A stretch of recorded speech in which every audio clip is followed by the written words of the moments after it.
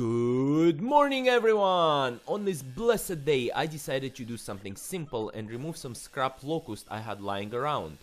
The wood cried out to me to cut it into a fish shape. If you saw the bark left over on the other side, it was the only conceivable shape I could have cut. So that is what I did. Locust is hard and it does chew through my jigsaw blade, even a small piece like that. But here we go, fish shape has been cut. And now it was time to remove some of that bark and imperfections left over on the other side.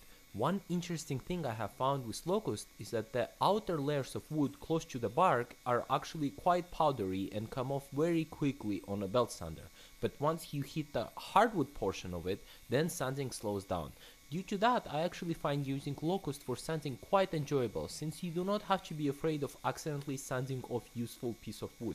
However, I couldn't use belt sander for all of it, so at the end I used my orbital sander at 60 grit to get in and remove all those flaky pieces of locust that would make it feel and seem very meh. Another problem though is that sawdust powder from the locust is surprisingly sticky. If you have some explanation why locust behaves in such a way, please let me know. It really sticks onto my sanding discs and belt sander.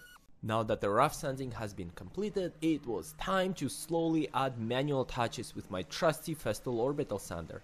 I started off with 80 grit and slowly moved up to 800 grit with 20 grit increments at first, and then slowly jumping increments by 30 and then 100 grit.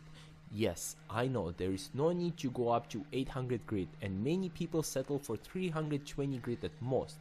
But I find sanding to be a very zen activity and I do enjoy it. Heck, I thoroughly enjoyed every process of making this piece, so it was zen all the way.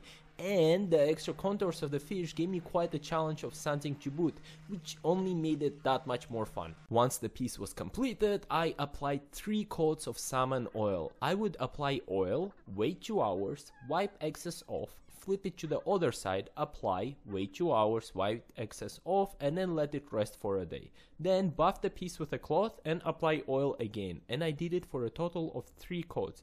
I found that salmon oil actually handles being applied at 800 grit, which is something I can't say for some other oils that I tried. After I'm satisfied with how much oil the piece drank, I proceeded to wax it. The video is actually sped up, but when waxing I move the sander very slowly at a high speed.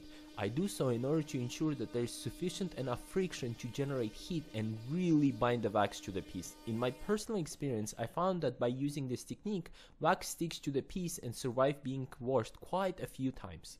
And once piece is nice and shiny, we are done. I hope you enjoyed watching this as much as I enjoyed making this video. I know it wasn't the most exciting video, but I really truly enjoyed making this piece. If you did like what you saw, please consider subscribing.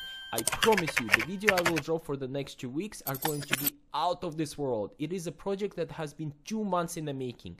If you have any questions, comments, or just want to say hi, that's also very welcome. Thank you so much for watching. I really appreciate it. And stay tuned for the next week. Bye bye!